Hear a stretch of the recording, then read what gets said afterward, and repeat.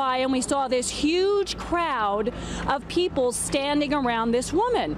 And we could tell it was a woman because of the way that she was dressed. She had stockings on and I could see her legs. And so Gus and I pulled over and I put down the window and I said, is there a problem? You know, do you guys need some help here? We thought somebody had fainted. I said, do you need me to call 911? And one guy turned around to me and he goes, no, a woman, she had a baby already. She had a baby.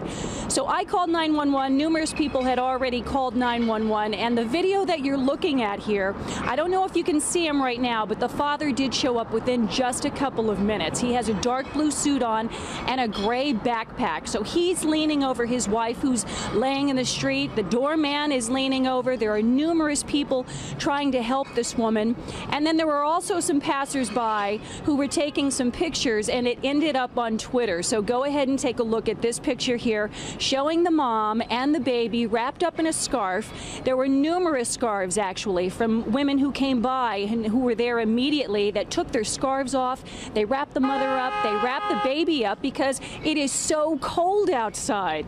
Well, I talked with two of those women. The first one you're going to hear from actually held the baby's head. And now you're going to hear from both of them and the experience that they had. Go ahead and take a listen.